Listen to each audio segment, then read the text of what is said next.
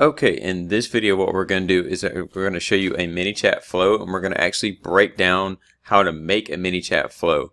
And with that said, we're going to actually show component by component to actually give you a beginner's guide to actually succeed.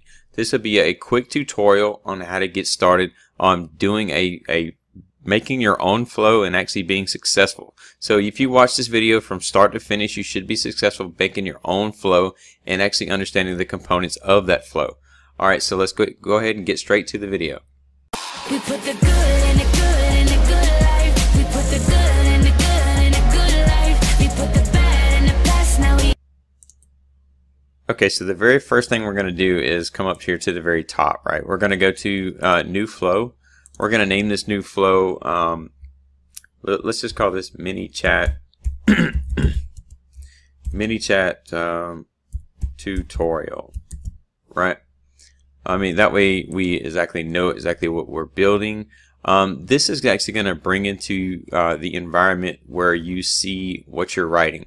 Now you can build it out message per message and keep creating stuff like this, or the easier option is that what I recommend is going to the flow builder. The flow builder is very friendly and it's very easy to use because it's very easy to see and kind of go through. So let's just start off by saying you start off with a message, right? When you start off with a message, you can actually type in whatever you want to, but note that you don't have to actually keep it at the same message that you start out with. Meaning I could come over here to the bubble icon, and actually I can choose if I want a message. I can choose if I want to perform an action, if I want to check another, start another flow, if I want to use a condition, a randomizer, or a smart delay, or a comment.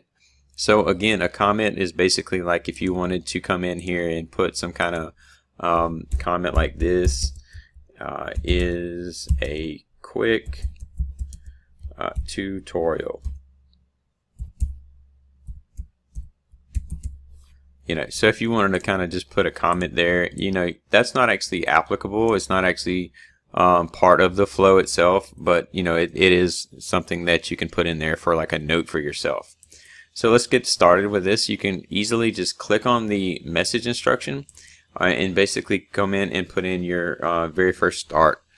So generally you want to introduce yourself. You want to say hi, and then add this bracket down here and choose whatever you want to. Generally speaking, most people choose first name because that's inviting, and it's actually coming in and showing that you know you're actually talking to a person, right? And then sometimes people pick emojis. You can come down here to the very bottom corner and pick your emoji for that. You can actually come in and put a smiley face or whatever you want. There's a pretty big assessment that you can choose from. So again, I just pick a smiley face. Then they come in and just say for instance, nice to meet you. And I hope you enjoy the quick tutorial. Yeah, because nobody likes long, right? And then you can say something like, do you like quick informational, and I hacked that up. So informational tutorials or more detailed ones. And then what you can do is you can put in what they have down here is you can put in a button, or you can choose a quick reply. Oftentimes I choose a quick reply because of the fact of it disappears as soon as the person pushes it, and I don't have to have the button will stay there, and you will actually see that. I actually have a video on that, so if you wanted to like look back and see that video, you can. And it is talking about the difference between using buttons and using quick replies. So again, we'll just have a quick reply, and then we'll put a little emoji in here that says yeah. Let's say quick tutorials. and then we'll put that in there, and then we'll put a little, we can put a message behind it if we wanted to, and then we'll put detailed. Let's see, type detailed in here, detailed tutorials, and make sure you spell it right? So so then that comes in, and you can put in another message too, right? So now we have our first message, and we're actually asking a question, right? So now what do we do? So if we wanted to move this little note out the way, what we can do is come in and actually, so think of it this way. Think of you talking to somebody and you're actually typing, and when you're typing, you definitely don't want to be, you know, like, you're not typing really quick, right? So you're not actually pop. I mean, some people are. Don't get me wrong. I have kids that actually can just type crazy. I mean, but I can't. Personally, when I'm texting somebody, I mean, I listen to what they said and then I answer back, and you kind of take some time to type it, right? So this comes to that point. You can come up here and you can add a delay, and you add with this is down here. You got a bunch of controls that you can select from. And then when you select from those controls, you can, you can put text, images, cards, galleries, files, videos, audibles. Delay is what we just used. You can use user input, dynamic stuff. I mean, and these are pro version stuff. So unless you're using the pro, you're not going to see that. Again, so I like to start off with a timer, and I like to adjust that timer to like 2 seconds. So that's 2 seconds of somebody like typing. It appears that somebody's typing, and then that way you kind of get a feel of, somebody actually engaging with, you as far as that goes. And what we'll do is we'll make this a quick little flow, and we'll actually run it, and you'll see exactly what I'm talking about. So what we'll do is we'll actually start like typing right now. What we'll do is, and being that they said in the case that you like short tutorials, then basically we'll say great, and then we'll say you can actually have like just kind of emphasize stuff, kind of make it kind of engaging, and you can say great, and then would you like to know more, and keep learning with short video content. And then again, so in this instance, what we can do is we can choose to use a button, and I'll show you the difference in that too.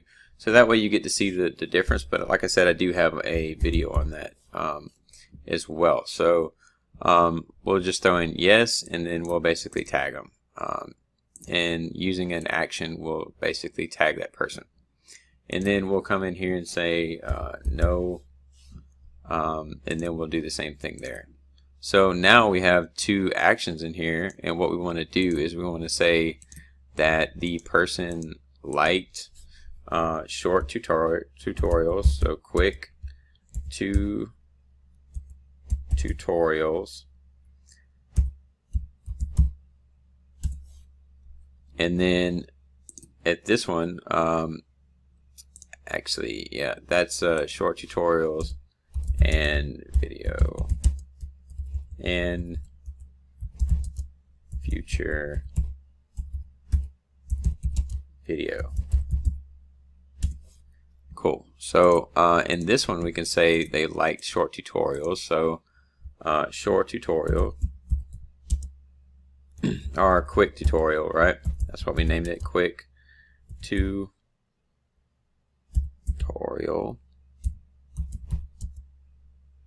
And we could say they don't like short content, so no short video.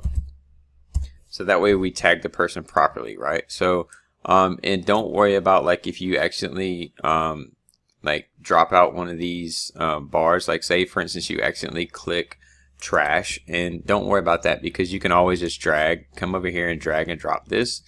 So what I do is, I mean, sometimes you'll erase them on purpose, and then you'll come back and you'll just click it, and you don't have to hold it, but you drag it down to where you want it to, and then when you get to the place where you want to actually land it, then you would click again, and that would save it, right? So I just want to let you know that, I mean, because we all accidentally like sometimes delete stuff. Now if you choose to delete something like this, it will actually ask you to confirm that. So don't worry about that. You can always click cancel, and then that way you save all your data. You can always come up here and change these messages too. So instead of just saying send message 1, you can say question about video links, right? Then you could change that, and then you could say starting message. So this would be starting flow message. I mean, so you could be just that simple, and that way you kind of keep track of it yourself. So then later on, when you come back and actually you look at this, and you can say, well, okay, well, I know exactly what these are doing. I don't have to read it. I know exactly what they're doing from the very start, you know, what I did back then, right? So I can understand exactly what's going on. So in this this very one right here, right, we want to come down and say, being that they like detailed tutorials, then we could say this. We could say, great to know. We will be glad to put some longer videos together to provide, and make sure we spell right, provide a better experience.